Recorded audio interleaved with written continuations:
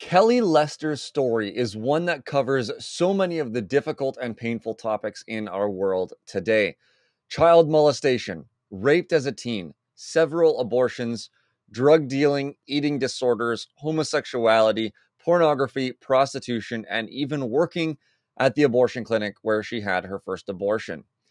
But as she says, beauty triumphs from the ashes, and Kelly is a testament to how God can clean all the dirty parts of a painful life story and make it brand new.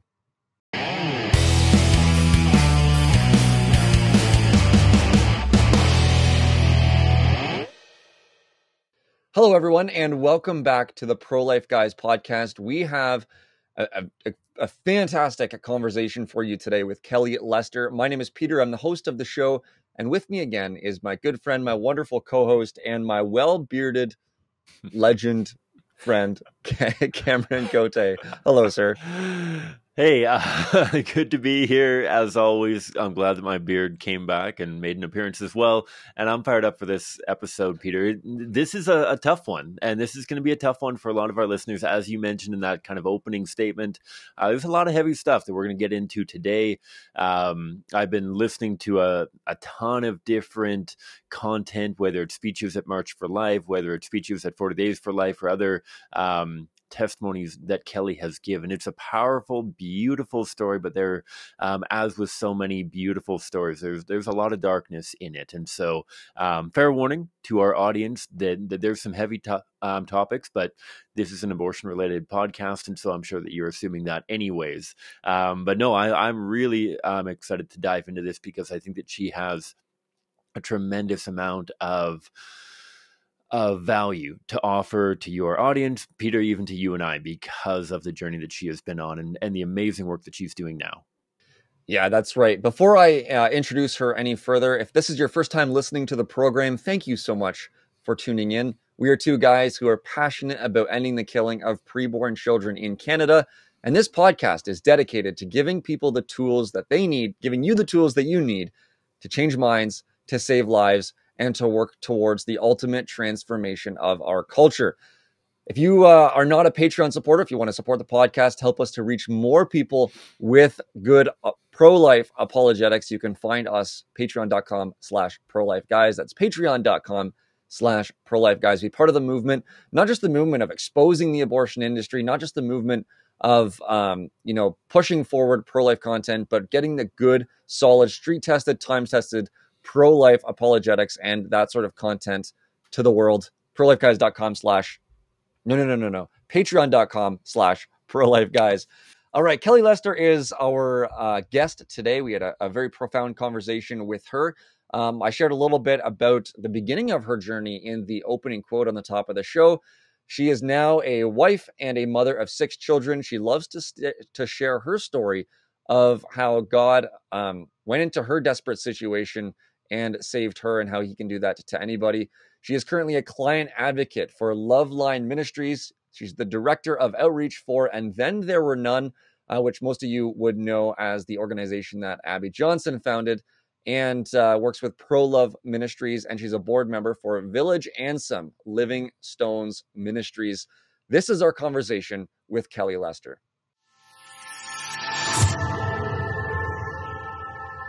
Kelly, thank you so much for taking the time and joining us on the podcast today. Yeah, thanks for having me. I'm excited. This is my first international podcast because I'm in the United States. I know you guys are the first, so I'm very excited about this. Wonderful. That's great. We are honored to be hosting your first international conversation on a podcast. Now, Kelly, we are excited to learn more about your work with And Then There Were None and Pro-Love Ministries and some of the other things you do as well. But before we get there, we understand that you have a very profound story when it comes to sort of your history, your testimony, your involvement with abortion, and just some of the things that you've been through. So I'm wondering if you could share a little bit of your testimony as we dive into this conversation, which will really set the stage for some of the important work that you do today. Yeah, thank you. So My story is definitely a crazy one. I tell people when I think about my story, it's like watching an after-school special, a movie that wasn't my life. But I grew up in a Christian home. My dad was a lay pastor. My parents were married up until the point my dad passed away a few months ago. But the whole time growing up, I felt shame. And when I was 3, 4 years old, I remember doing inappropriate things with dolls, and not your normal child exploratory things, but actual sexual acts. And then in in elementary school and in middle school, I was teased really badly by the kids and bullied. And again, I just felt shame. Fast forward a little bit further to high school, and I was a young high schooler. I was 12 when I was a freshman in high school, and some girls that I played sports with were going to a party. They had spent the night at my house, and they said, "Hey, you want to sneak out and go to this party?" And I'd never done anything like that, but I was looking for attention, and really just wanting to fit in. And so I did. I snuck out and went to the party, and at the party I was raped by one of the more popular boys in the school. And afterwards, I told some of my friends, and no one believed me because they said, "Why would he need to do that to you? He could have anybody he wanted." And I went to my youth pastor and I told her what had happened.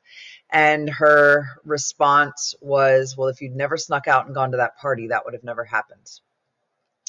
And so obviously both of those just added to the shame that I had grown up with. And I was convinced that, I was a bad person and I wanted attention and I wanted love. And so I became promiscuous. And by the time I was 15, I was pregnant. And we went and told my boyfriend's mom that I was pregnant. And she said, "No problem. I'm going to take you to our local abortion clinic and we'll take care of it."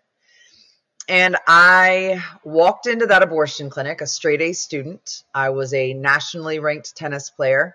We were in church every time the doors were open. We had home group at my house. And I walked out and I quit playing tennis nearly immediately. I barely finished my senior year of high school. My grades dropped terribly, and I started drinking and doing drugs.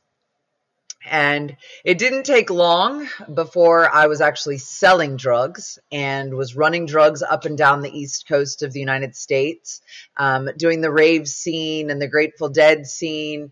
And with that came every kind of depravity you can imagine, from homosexuality to domestic violence, eating disorders, you name it. I have been through it and have a badge saying I did it really well. And I did that for years. And in the middle of that, because of the chaos of my life, I wanted to stop bartending and stop doing drugs and, stop selling drugs, and wanted to find a good job. And so I looked in my local newspaper and saw that our local women's clinic was hiring. And I went to this women's clinic, and it was where I had had an abortion. And I went in and I applied. Now, this was 20 years ago. And again, I know that Canadian American dollars are a little different, but 20 years ago, as a receptionist, I was getting paid $18 an hour. Now, currently, as a receptionist, to get paid $12 to $15 an hour as an entry-level receptionist would be really good. So it was really good money. And I got hired and did the job. And as the receptionist, I had several roles that I was in charge of. One was the reception room, which makes sense. And so I would fill the appointment book when people would come in for their consultations, which here in our state at that time, you had to come in for an initial appointment and then return 24 hours later for your actual abortion appointment. And when the women would come, oftentimes they would come with a boyfriend or a husband or a partner, and they would go back in the back to have that consultation appointment. We were instructed to turn the heat extremely hot or turn the air conditioning extremely cold because we wanted the men to be uncomfortable and leave. because we knew that if he would leave, she would come out and not feel supported, and she was more likely to choose abortion. There was a lot of other things that we may get into later, but the other piece that I was responsible for was the recovery room. And I often say that is the saddest place on earth, because no matter whether a woman came in shouting her abortion or came in under, turmoil with 3 kids in tow, in that room, all of the women are crying. And that, along with a lot of other things, after several months, I started to realize that we weren't actually helping women. And that's why I went there. I went there trying to get a good job, trying to help people. But I saw what was going on. I saw the manipulation. And I said, I don't want to do this anymore. And so I left. It took me several more years of, using drugs, drinking, and was in a relationship. And it was a very violent relationship. And in the midst of it, we decided that it was time for me. I was going to leave where I was living because it wasn't working out. And we went out to have a last party, one last good time. And in the middle of the fight, there was a point where he was leaning over me, and we had ripped the door frame down from the door. And so there was a 2x4 laying on the ground, and he was leaning over top of me, kneeling, and he had the 2x4 in his hand, and he was about to hit me over the head with the 2x4. He drops the 2x4, punches me in the face, blood goes everywhere, and is like, oh gosh, I've actually really hurt her. And so the fight stops. Well, the next day I had text messages and phone calls from my father, who lived 1,200 miles away. And I, of course, didn't answer them, because your dad's the last person you want to talk to in a moment like that. Got in a U-Haul and drove back to where my dad was, where my hometown is. And when I got there, my dad gets out, and now mind you, my eyes are swollen, my nose is flat and crooked, and he looks at me and he starts crying. And I get in the car with him, and I'm like, oh, Dad, I was in a car accident. And he said, Kelly, 2 nights ago, I was asleep, and in the middle of the night, I was awoken by the Lord, and I had a vision of you laying dead on the floor with your head split wide open. And so I began to pray.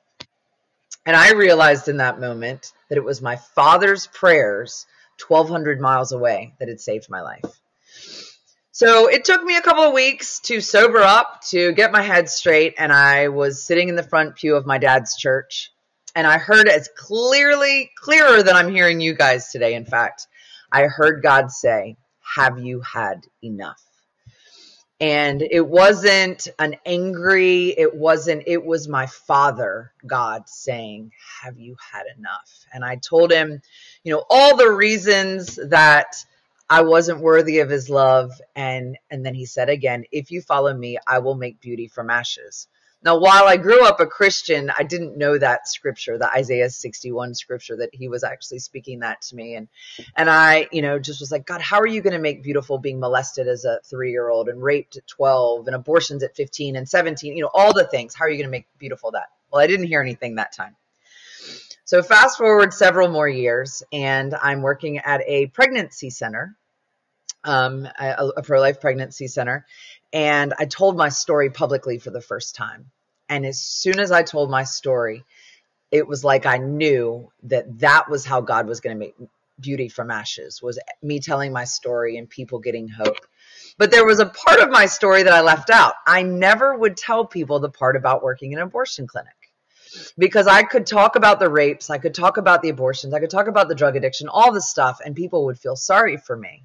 But when I said that I worked in a clinic, there was that look, that shame, that, oh my gosh, I can't believe you did that. And so that was a part of my story that I didn't share. Well, then, fast forward a little bit further, and the movie Unplanned came out, which is Abby Johnson's story of being a Planned Parenthood clinic director.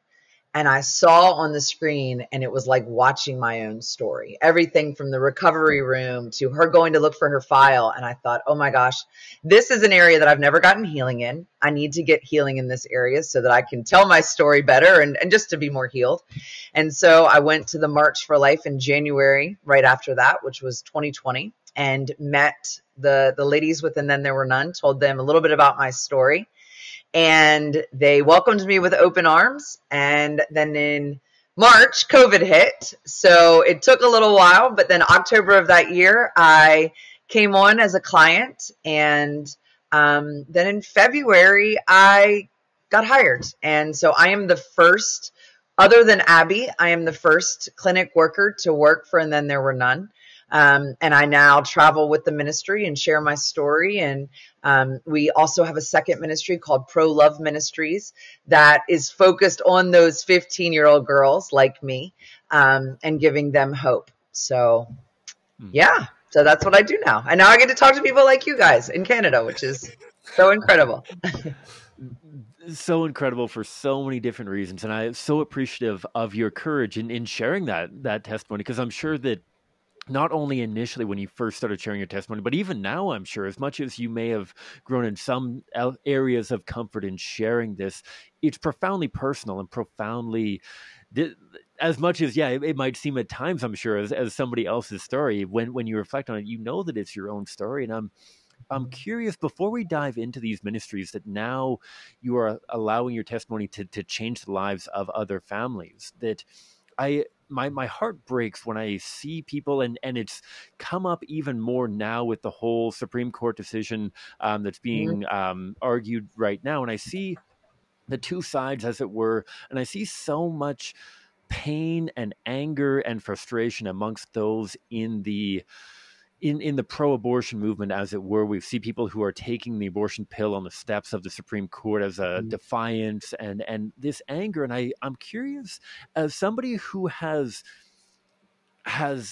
experienced such profound kind of violence towards you and seen that kind of manifest in such harmful and painful ways, and now by God's grace having come through that, I'm curious, just what goes through your mind when you see such kind of anger and pain from people advocating in favor of abortion? Do you see people who take this lightly and you know what, they kind of flipped a coin when they were in grade 9 and said, oh, I'm actually gonna be a radical pro-abortion person? Or do you see people who may have gone through something similar to what you've gone through, and this is something of a coping mechanism for them, or a different language? I know that's kind of a convoluted question, but just as this is kind of rearing its head in a very visible way for so many people, maybe for the first time, and there might be a spirit of those awful, terrible, wretched pro-abortion people that are going straight to hell and all this terrible stuff. What goes through your mind when you see these kind of these acts that pro-abortion advocates might be doing, either at Supreme Court or other levels, I guess? Yeah, I've actually been, in the past couple of months, I've been to the Supreme Court 3 times. So I was there in October, I was there in November, and then I was here just recently in December. And there is such a stark contrast to the pro-choice versus the pro-life side. And even within the pro-choice movement, there is such a very difference in attitude and behaviors. Some that are so, everything you talked about. I mean, it's demonic looking, it is angry. It is the words that are coming out of their mouth, their facial expressions. It is full of rage and full of hate. And every time I see those people, I know without a shadow of a doubt they've had an abortion. 100% of the time, I would be willing to bet money that 100% of the time those people have had abortions. Now, that's not to say that everyone that's pro-choice has had an abortion. But when you have those people with that rage and that anger and that hatred, I would say it's probably a 99 chance out of 100 that they've had one, because they're covering up pain. And you've seen it so much lately in the media, even with the pro-choice side. This is these are people that are advocating for abortion rights, but at the same time saying that abortion is traumatic, and abortion is something that, the Saturday Night Live skit that was such an abomination with the clown. But if you listened to the words that she was saying, she said, this is something I don't want to talk about, right? This is something that is my personal clown business that I don't want to talk about. And the reason she doesn't want to talk about it is because it's traumatic. You heard Alyssa Milano talking about the trauma from her abortions. You heard Gwyneth Paltrow and all these different stars that admit that abortion is traumatic. And so you have to cover that in some way. You have to, and you can't go back and undo what's been done. And if you don't, not to go super spiritual, religious weirdo, but if you don't believe in a forgiving God, and if you don't believe that God can forgive you, it's really hard to forgive yourself. And it's really hard to go through that. And so those people are reliving the trauma of their abortion. And something that something that Planned Parenthood has done a really good job of is this generation that's just below me. They are looking, so I'm in my 40s. I'm getting ready to be 45. I can't believe I just said that on air, but they're younger than me. They are looking for something to live for and something to die for. They are looking for a cause to champion, a stand to promote. They want something to make them feel alive, because social media has killed their being alive. They don't have real interactions or anything. And so there you have these girls who are in crisis, and they're in crisis, and they come to Planned Parenthood, and Planned Parenthood says, not only are we going to solve your problem for you, but you're going to leave here and you are going to have something to champion and a cause to stand for and a community of people to get around you and wear pink with you and tell everybody you've got a good side and a bad side. And it's such an obvious, because if you're pro-life, then you're obviously bad. It's not something that's ambiguous. And now you've got a movement to be a part of and marches to join. And so these women are covering their pain in that. And they've done a really good job of that. And we see that. We see that in the messaging. The messaging that Planned Parenthood is doing is so smart. And you see, it used to be safe, rare, and legal, right? You don't ever hear safe, rare, and legal anymore. You don't even hear it's a clump of cells. Remember we used to hear it's just a clump of cells? You don't hear that anymore. You hear abortion on demand without apology.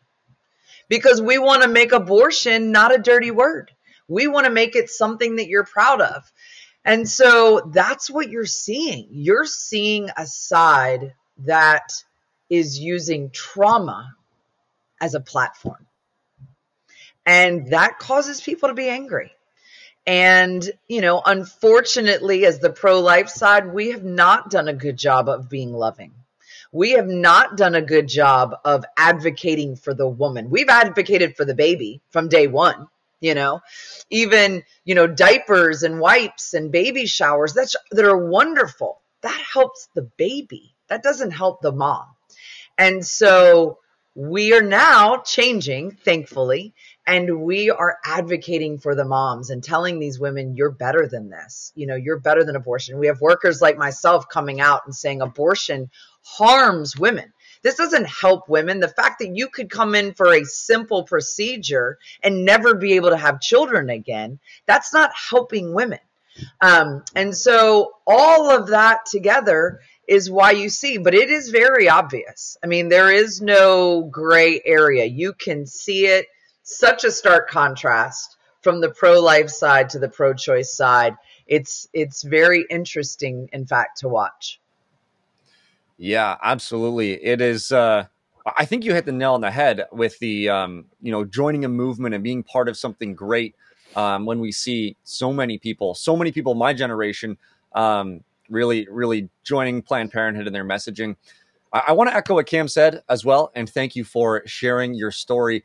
I did have there were a few thoughts that came to my mind when you were speaking. One of the most prominent ones was, I guess, just thinking about your sort of response or reaction in life after your first abortion. You said you played tennis. You were a top tennis player. You said you were top in school, but then you had your first abortion and you walked out of there. You stopped playing tennis. You stopped doing well in school. You started doing drugs.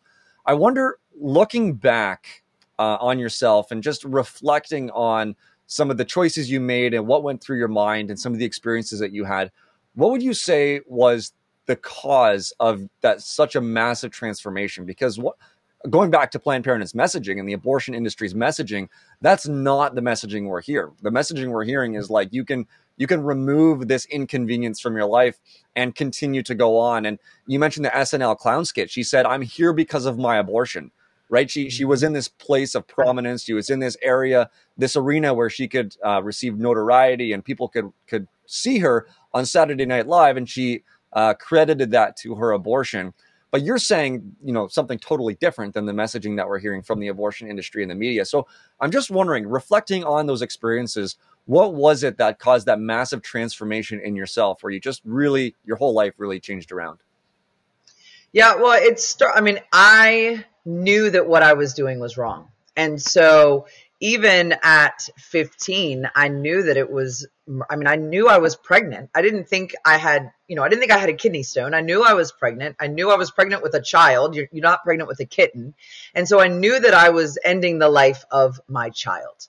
But I didn't feel like I had any choice because I didn't want to disappoint my parents. I didn't want to ruin my college future. I didn't want to ruin my tennis career. I didn't want to ruin all of these things. And so I felt like it was the only choice.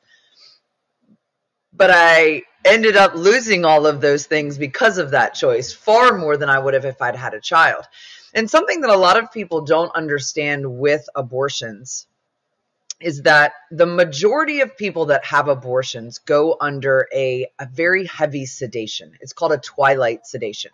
At the clinic that I worked at, we charged $50 more to use heavy sedation versus not heavy sedation. So everyone chose sedation. With that twilight sedation, you not only don't feel the procedure, sort of, but you don't remember the procedure. And not only do you not remember the procedure, you don't remember the entire day. And so when people say it's not that bad, they don't remember being in the recovery room crying with a room full of women. They don't remember, So it's like you walk in pregnant and you walk out not pregnant and you don't remember how that happened. And so that does a lot of things for the abortion industry. One, it makes it easy for people to say, well, it wasn't that bad because they don't remember it. They don't remember the crying afterwards and those kinds of things. The other thing that it does is it covers up for when they make mistakes. So when they perforate someone's uterus or bowels or different things, which happens very often. It's one of the reasons I quit the industry. They take the woman back, they fix her up, they send her on her way, and they never tell her that there was a complication in her abortion procedure. And so, all of those kinds of things are things that if women realized, abortion would be a lot more of a traumatic experience for them, but they don't because of that cocktail. And the other thing is I really believe that because Planned Parenthood and the abortion industry has done such a good job of normalizing abortion and saying it's not that big of a deal. It's not something that you should feel bad about. It's your right. It's your body. It's your choice. After the fact, if you feel guilt or you feel something, you're like, something's wrong with me. I shouldn't feel guilt because it's okay. I shouldn't feel shame because they're saying that it's okay. And so I'm not going to speak up and talk about it. And it's probably just my hormones because, your hormones have to re-regulate. You give excuses as to why that's happening because you don't want to deal with the reality, which everyone knows the reality. I mean, that to think people, maybe 20 years ago they didn't, or 40 years ago they didn't, but nowadays everyone knows what's happening. You have to cover that somehow. And so with all of those factors together, that's how you do it. And again, as the pro-life movement, we have not done a great job coming alongside these women and saying, hey, clown, you can still be a clown and be a mom. I have 6 kids. I'm doing what I love to do. I travel. I have, all these things, and I have 6 children. You can still go to school and have children. We have not done a great job of that. And that's where we need to make changes. And that's where we are making changes, thankfully, to change that narrative a little bit, because that is unfortunately a perception. Yeah, and that's where I'd love to dive next, Kelly, of how do we come alongside these mothers, these families, and offer better support? Because I feel like for a long time, pro-lifers have said, well, let's just throw as many diapers as we can at them. We'll fill them up with baby bottles and all this kind of stuff. But like you said, so often that is simply yes, it might take some stress off of the family's Mhm. mind when it comes to paying for the materials of having a child, but it's not really touching on the emotional journey, the massive change. Like I feel like pro-lifers often also have this naive take of like, but it's just 9 months. But Right. as a mom, and Peter, both you and I are dads, that having a baby isn't just something that changes your life for 9 months. It's something that changes your life forever. For as long as you are on this earth, and I'm sure long after that as well, having a Yeah. child is a profound difference. And I'd love to learn a little bit more about the ministries that you're doing, and possibly starting with pro love, and how we as the pro life movement can do a better job, especially in this, whether we want to call it the 11th hour ministry, of people who are already pregnant and scared and in tough situations. How does pro-life ministries and the work that you're doing, how are we trying to better support mothers and families, and not just focusing on the child? We don't want to forget about the child, but we need to have a more inclusive and not a different inclusive take. I would sometimes say, what are we doing right now? What should we be doing to better support these families? Well, 78% of women have abortions because they do not feel supported. They don't have financial resources or support. And so if we can eliminate that, 78% of abortions will go away. And if a woman feels empowered and feels supported and feels encouraged, she will choose life, but not just, and that's the other argument. Well, you just want them to be poor and have, you don't do social service programs and things. No, I want these women to have an abundant life. I want them to go to school. I want them to continue their career. I don't want a bunch of families that are dependent on the government for making their wages. I want them to thrive, not just survive. And so what we have found is that, yes, the diapers and the wipes are great and very necessary. And parenting classes are wonderful and very necessary. But when I'm 6 weeks pregnant and I'm super sick with morning sickness and I need to take off work and so I can't pay my rent, who's going to help me now? Or if I want to continue going to school, but I need somebody to watch my child so that I can continue going to school, who's going to help me now? And so with Pro Love Ministries, that is what we have done. Our goal, Abby Johnson, again, our founder and then there were none, as she was doing the pro-life, getting involved in pro-life movement, she realized that there were a lot of gaps that were not being filled. And there are pregnancy centers who want to do more, but don't know how or don't have the resources. There are sidewalk advocates who want to do more, but don't know how and have the resources. And so she formed Pro Love Ministries. And we are actually an umbrella ministry. So we are made up of our individual projects, and then also affiliates. Affiliates are separate 501c3s that are doing things a little bit different. So we have, for instance, an adoption agency, but they do not focus on the baby and the adoptive parents. They focus on the birth mom, the woman who gets forgotten, who got into this position because of a trauma. After her baby's gone to this new family in 6 weeks, she's right back in that trauma. So what are the chances you think that she's going to end up pregnant again? Pretty good. And so we want to support her so that that doesn't happen. So one of our primary projects that is something that we have started is called LoveLine. And so we are a 24-hour crisis line for women in the United States currently, but we are looking at other locations. And with that, what we do is we become basically the Christian social services. So instead of sending these women to government programs, which we're not against government programs, but we don't want the government to be her husband. We want the church to be her husband. And so we help connect her with local resources. And if we can't find local resources, then we become that resource. We get her a yes, because Planned Parenthood's telling her yes. And so we want to give her yeses. We want to say, yes, we will help you pay your rent. But not only are we going to pay your rent, we're going to give you a financial coach so that you can change these patterns and make better decisions.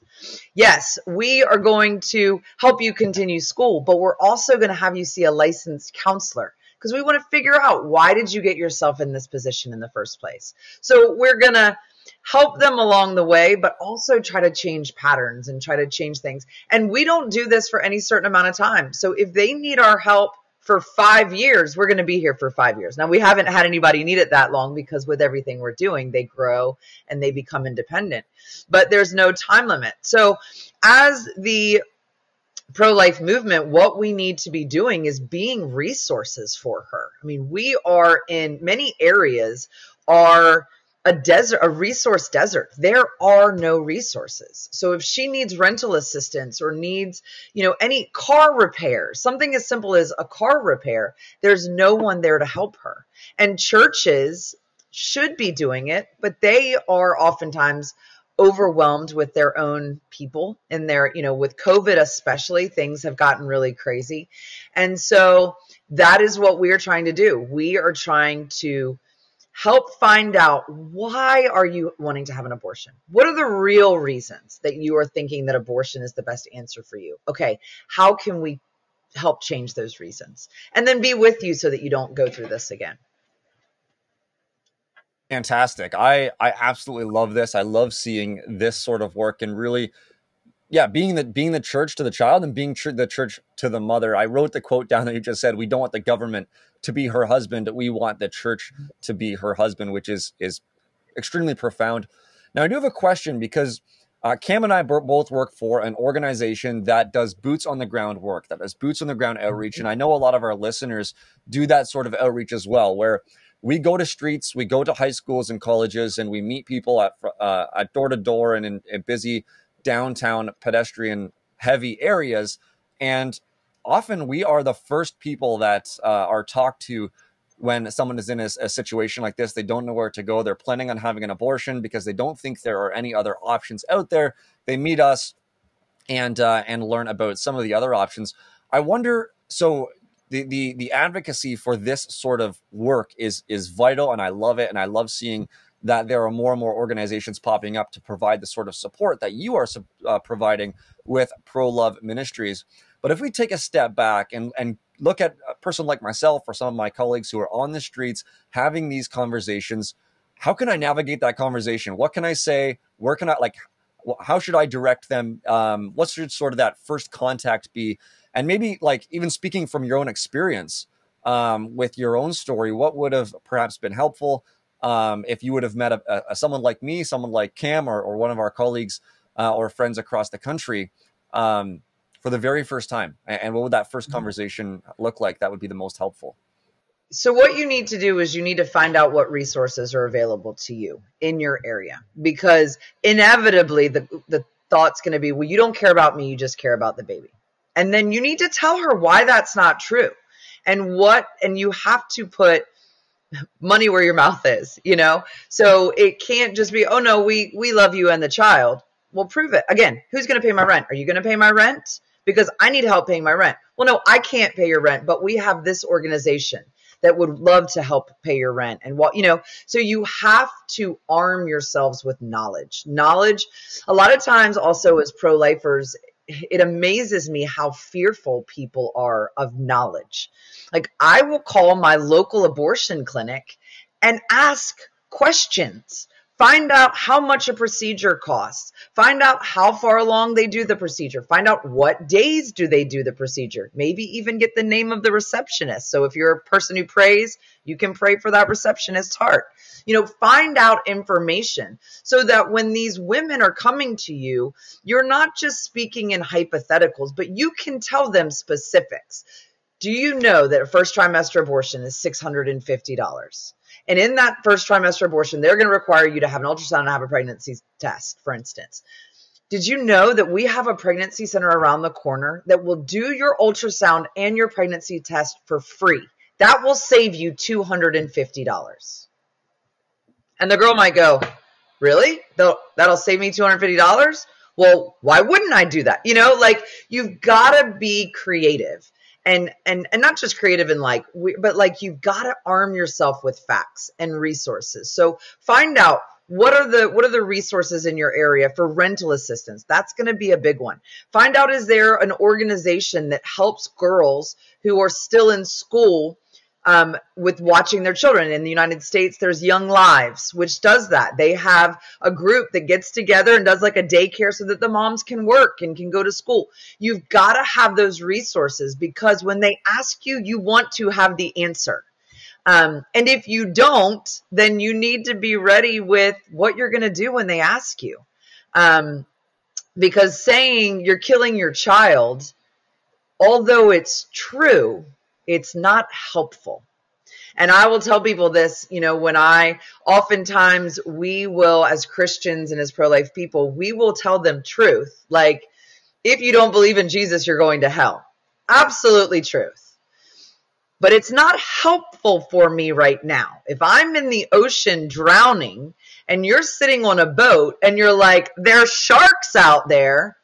I know there's sharks. Right now I'm worried about me drowning. Hand me a life vest. So you've got to figure out what that life vest is. And in your conversations, that's what you want to be. You want to be full of hope. You want to be full of resources. You want to be able to give her yeses. And connect her with organizations that can do that. And that's, going to be very different from place to place, area to area. That's going to be different. And so that's where we need to be doing our due diligence, so that we can be more prepared. Because honestly, it's the only thing that might change her mind as a resource. The other thing is, it's just got to be a change of heart. And, a lot of times God's the only one that can do that. But sometimes a resource will buy you time, and so that those things can happen. Absolutely. And sometimes it's that companionship as well. I know there's been a number of people that I've spoken to here in Calgary, but also other communities. And I might not have all of those details at my fingertips, and I should. But even if I do, I'm sure that it's probably not going to be super helpful to just like, well, check out this website. They'll fix all your problems. Or like, call this number, like to have some companionship of like, hey, do you want to go down to the pregnancy care center together? Like, yes. I will give them a call right now, and like, let's speakerphone this so that you know that I'm in this, and I'm not just going to try to pawn you off on somebody else. And then at some point you're going to fall between two stools and you're going to be back at the steps of the abortion facility. I think that having that information and also being willing to commit to like, yeah, you might not be in a position to adopt their child or pay their rent, but at least stick around long enough until they actually make contact with the person who can possibly.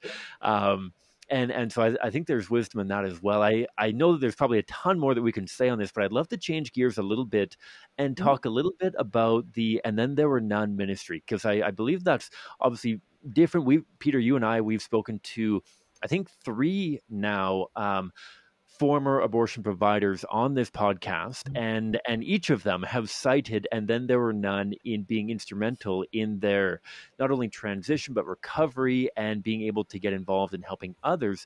Share with us a little bit about, I know it's a different organization, but share with us a little bit about what's going on at And Then There Were None, and maybe about how people can learn more and get involved with that, because I know that, again, a lot of people have in some ways, understandably so, very hard feelings towards those who are performing abortions or involved in the abortion industry. And yet, as we've heard from people like Maya Rodriguez and others, that for many people, this isn't out of a desperate urge to kill children, but rather out of a misconception. They've been lied to. They've been kind of almost blackmailed into this. Talk a little bit about what And Then There Were None is doing and how people can learn more about this ministry. Sure. So yeah, And Then There Were None is a ministry to abortion workers. So it is specifically to abortion workers.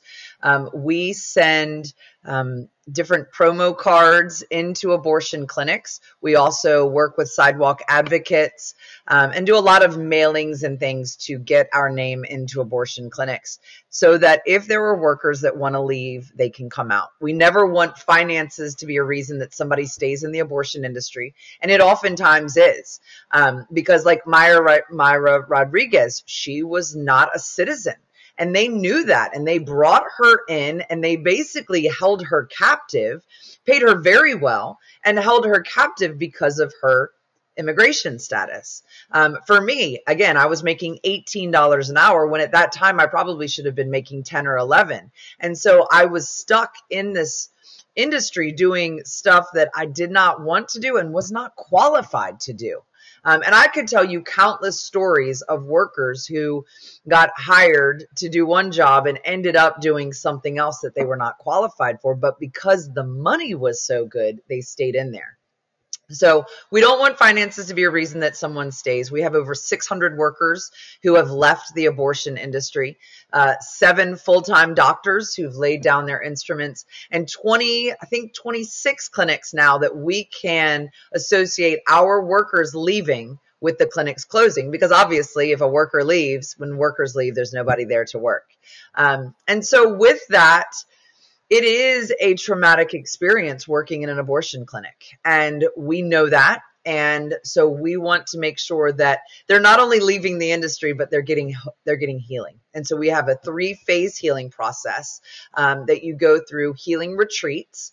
And with that, you are with other clinic workers and our counselor and Abby, and you get to talk through what you saw. And it's something very different about sitting in a room with other people that have experienced that, and to be able to talk about what you went through and know that there's no shame. And when I say something, you're not going to, you're going to go, oh my gosh, we called it the same thing, And so we do that. And then we also have a counselor who continues to meet with the workers. We also, again, do transitional finances. So we will help pay their bills from the time that they leave the industry until they find a new job. We have a resume writer who helps write resumes. And we try to get them out of the abortion industry and into another job. And then ultimately our goal is to have them come to a saving knowledge of Jesus, because we know that that's where the most healing comes from. And we don't require that someone be pro-life to join our organization, but most everybody becomes pro-life eventually. Not everybody. We've had a few that didn't, that the money was too good and they went back, or different things, but the overwhelming majority do. And so we are very focused on that, and we equip sidewalk advocates and we equip pregnancy resource centers on those conversations with abortion workers. That's one of my primary jobs. And then the other thing that we've started doing recently is testifying to get pro-life legislation passed, because as somebody who has worked in a clinic, I can tell you that what Planned Parenthood is saying is not true. And I can tell you that we may say that we're doing this, but that's not what's actually happening. And so we have several of us that go and testify and help get pro-life legislation passed, so that we can not only make abortion unthinkable, but also make it illegal. And so we're trying to do it on all sides. We're trying to get the workers out, keep women from going in, and we're trying to make laws so that people can't go in the first place. Yeah, that's wonderful. And since you mentioned that you are the one that that helps with the equipping people to have conversations with abortion clinic workers, I'd like to just touch on that as we slowly start to wrap this conversation up.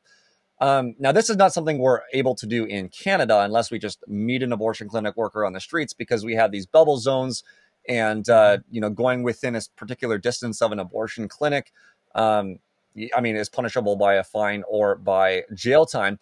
But I know there are American listeners who do abortion clinic ministry. What are some tips that you might have for reaching out not only to the women walking into the clinics like we've talked about, but to the clinic workers who are going into work, who are coming out for a smoke break perhaps, or for lunch, and who are leaving? How can we interact with them as well? So anything that you are wearing, saying, or carrying should be a resource. And so abortionworker.com, you'd asked earlier about, how people can get connected with the ministry. Abortionworker.com, they can go on and find out about it, and then there were none. So you could, if you put something up that says abortionworker.com, I bet you the abortion workers are going to check it out, because they're going to wonder why the pro-lifers have that. And you never know, you never know what might spark their interest. And then, the other thing is, I would say, just think about those women. Those women are your sisters. They are your daughters. They are your neighbors. They are deceived, and most of them, I don't know anyone that joined the abortion industry because they weren't trying to help people. and they have a misguided view of that. And so treat them like you would want to be treated, treat them like you would want your daughter treated, and just talk to them with compassion and love, and have resources. Again, try to get them resources, which abortionworker.com is a great resource for that. For prolove.com is actually now a landing page that goes to both ministries. So as a sidewalk advocate, you can have just prolove.com, and that will then send them to either Pro-Love Ministries or And Then There Were None. And, just smile. And people are always like, well, it's a weird thing to smile outside of an abortion clinic. And yeah, that's true. But I don't want to walk up to somebody who's not smiling. And I don't want to talk to somebody who's not smiling. And so we can take serious what we're doing, but still have joy. And, if you're going to be pro-life, look like you like yours. And, in that, have a smile on your face.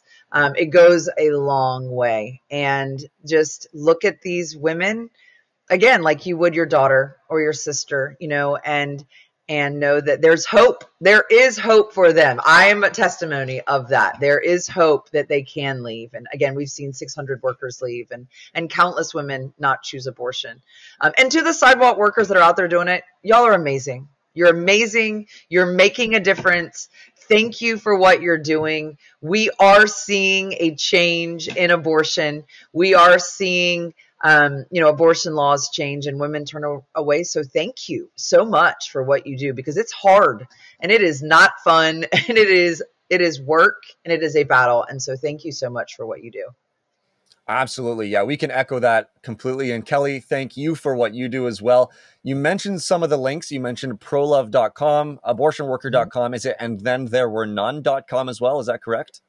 Nope. So abortionworker.com takes you to And Then There Were None. So yeah, if you go to prolove.com, that will then take you to either proloveministries.org, which is the pro-life, they're both pro-life, but is the more umbrella ministry. And then that will also take you to And Then There Were None.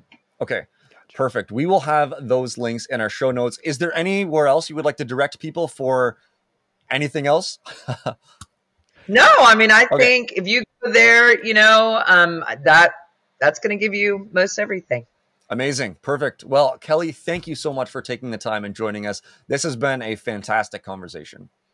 Great. Well, thank you so much for having me. I've really enjoyed it.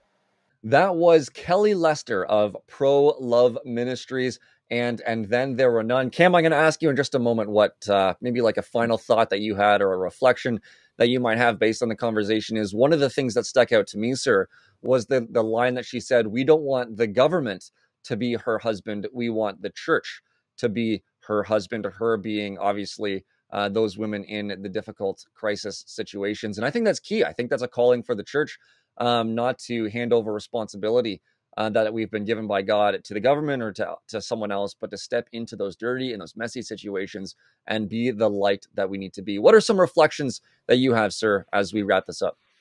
Yeah, as I mentioned in the episode, I just profound amount of respect and appreciation for Kelly and her courage in sharing this testimony and inviting others to prayerfully consider their own engagement. I've mentioned this a few times already this year.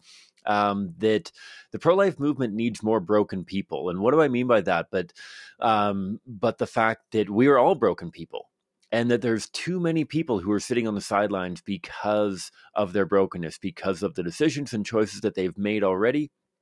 And I'm sure that it wasn't easy for Kelly to get up and share her testimony for the first time, nor for the second time, nor for the 1,000th time that she's sharing with us today. That the vulnerability that goes into sharing that. And maybe you're a broken person. Maybe you have had an abortion. Maybe you have shared with some of the hardship that Kelly mentioned today, and you feel as though you don't want to sully the pro-life movement, or you don't want to embarrass the pro-life movement or anything like that. Please throw that in the garbage.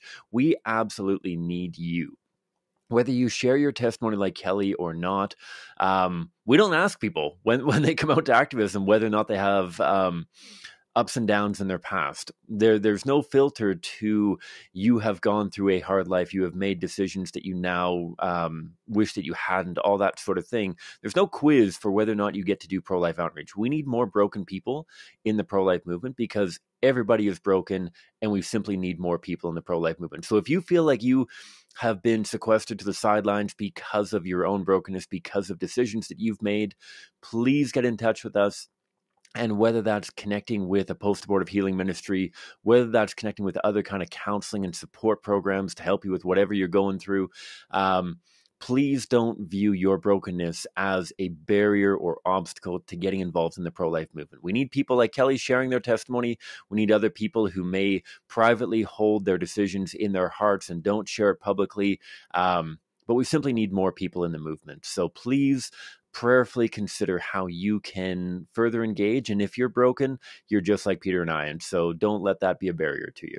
That's right. That's a great way to wrap this up, sir. Thank you for that. My name is Peter, host of the show. That's Cam, the co-host. We'd like to invite you once again to join us as a patron of the Pro-Life Guys. There's some cool merch that you'll have access to, like this water bottle here, which is currently my favorite water bottle. Cam, you got something? Yeah, there you go. I got the water bottle too. For those of you who are listening to this, you can find out what sort of merch we have at prolifeguys.com/shop. And for all of you who are listening or watching, please hit that subscribe button. Please hit that notification bell. And if the app you're on allows you, please give us a 5-star review. If we're worth a 0-star review or a 1-star review, just maybe put that 1-star review on a piece of paper and not on the app itself. But do give us a good review because that helps us to reach more people. And it shows the algorithm that you are enjoying the content that we are putting out. You can reach out to us on our website, prolifeguys.com, with any questions or concerns or suggestions or feedback or whatever it might be. You can also find us and follow us on social media, Facebook, Instagram, and Twitter. Just search the Pro-Life Guys Podcast or at Pro-Life Guys Podcast, and you'll find us there. Thank you so much, everyone, for listening. We hope you tune in again next time.